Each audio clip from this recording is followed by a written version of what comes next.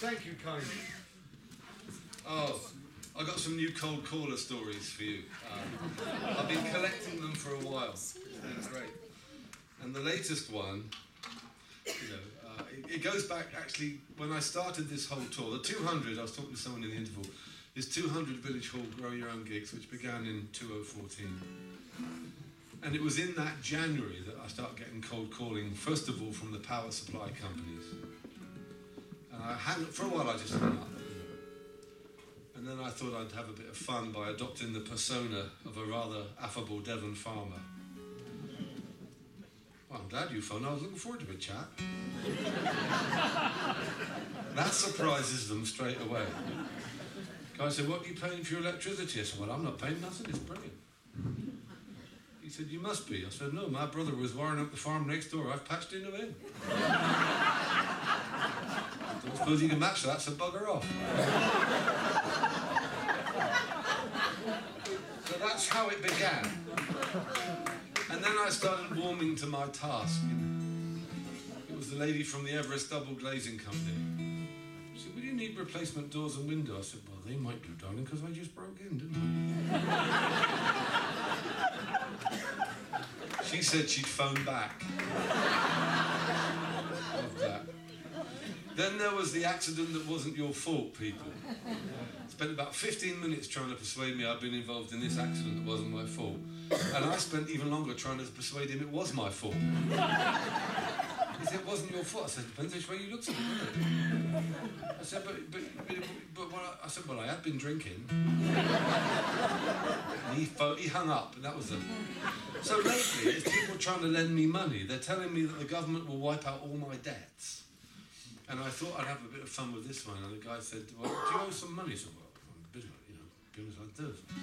And he said, well, who do you owe money to? I said, well, there's Barry and Vince and their mate Dave in the pub. He said, how much? I said, about 28 grand. I'm fucking in trouble, I'll tell you that. He said, they're going to break my fucking legs if I don't pay them back by Wednesday. Can you help me out? He said, you need to speak to one of our managers.